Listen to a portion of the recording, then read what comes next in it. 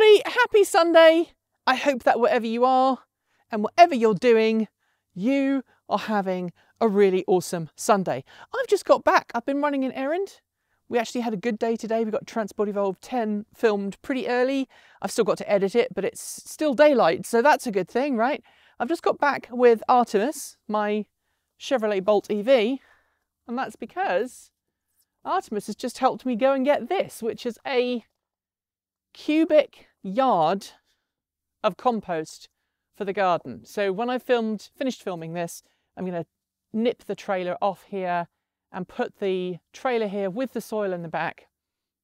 And then tomorrow I'm going to shovel this all over there behind me where our vegetable plot is, because my wonderful, lovely chickens, that lot over there that you probably can't see, have dug up a lot of my vegetable plot, which is why you can also see the start of a fence there, because I've got to fence it out so they don't dig up all my seedlings. I've got sprouts, I've got onions, and I've got plenty of other things that need to go in this weekend.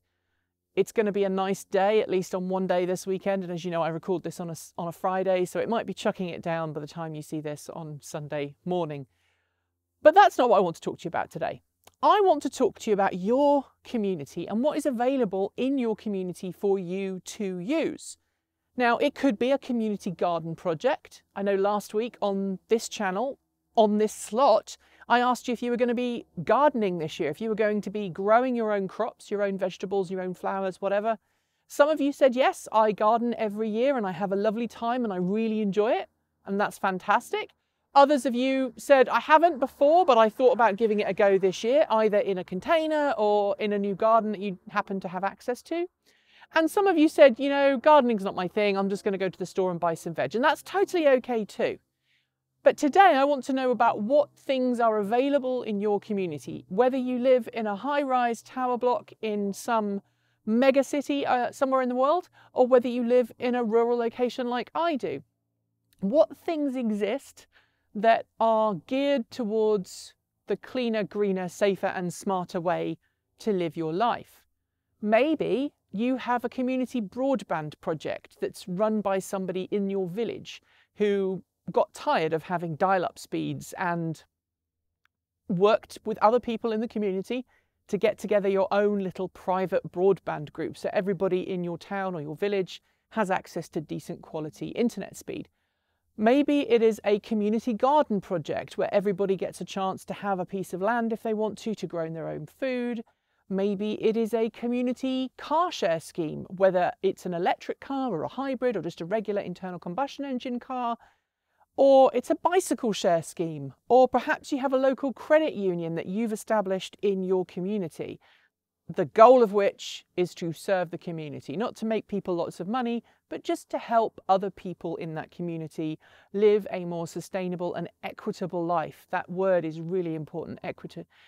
Equitable life is just as important as a sustainable life, even if I can't say equitable at whatever time it is on a Friday. 4:30. I've had a good day today. I've actually recorded 10 about an hour and a half ago, was able to run this errand because they closed at 4, and now I'm recording the thought of the day, so I'm feeling like I don't even feel tired yet. It's fantastic. There are some great projects around the world that I know about. Community solar projects. If you can't have solar on your home, but maybe your local community has access to a large amount of land that they've got solar panels on so everybody gets green energy. Maybe it's a community wind turbine. Maybe you have a water wheel. I've gone to places before where they have an old mill that used to be used during the Industrial Revolution to, you know, spin yarn and things like that. And the water well has been converted to an electrical water well, and now it's generating power for the community. I think that's amazing. So I want to know about your community. You don't have to tell me where you live if you don't want to. I would understand. I haven't told you where I live, although I've dropped a couple of big hints recently in my videos, unintentionally I might add. I was filming a video the other day and I went, oh, yeah, I kind of gave away where I lived there and I'd rather not. So if you figured it out, please don't tell me, because I'd rather keep that a secret.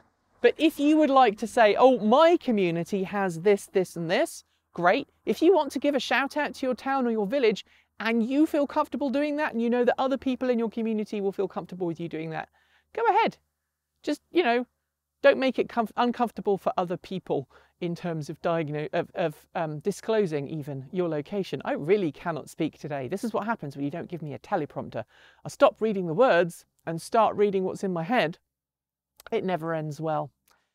So, tell me about your community projects below. We have an exciting week coming up in the EV world. We've got a couple of reveal events I think that are going to be happening. The Toyota X something, which is happening. And then we're hearing about the Volkswagen Battery Day tomorrow on Monday, which I have to get up at 5 AM local time for me to watch if I'm going to watch it live.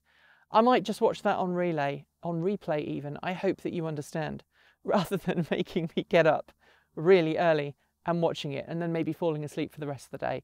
We have now extended out our offer of employment to the 2 people who were successful. One has said yes, absolutely yes. I think the other one has pretty much said the same. And we have to go through the contracts and sign those. But after that, it's really exciting and really good. I want to know also from you, I've been given an invite to go down to California in a couple of weeks to film with a couple of different vehicles, including a fuel cell vehicle. And I know some of you don't like it when we cover fuel cell. He's at it again. It's like he has this magnet. My rooster knows when there's a camera, and so he begins doing his, natural things in the background. It's going to become a thing for this video, and I've never wanted it to. Sally, stop it. Also, get out of my strawberries. Chickens. Anyway, if you think I should go down and review that car, please let me know. I have kind of polled some of the folks in the Discord chat room, and so far so good. Everyone thinks I should go and do it because although we do focus on electric, hydrogen fuel cell is better than internal combustion engine. So it's focus on the technology that points you in the direction you want to be going rather than waiting for perfection, I think is sometimes the better course of action. I will be back tomorrow with more great content for you all to enjoy. Thank you to the amazing folks scrolling by on my right. Without you, it just wouldn't be possible. We really are very grateful for all your amazing support and kindness. We have been able to grow this channel so much, and I say that very many times, but it's true. Without you guys, we wouldn't be where we are today. So thank you very much. Enjoy the rest of your weekend, and keep evolving.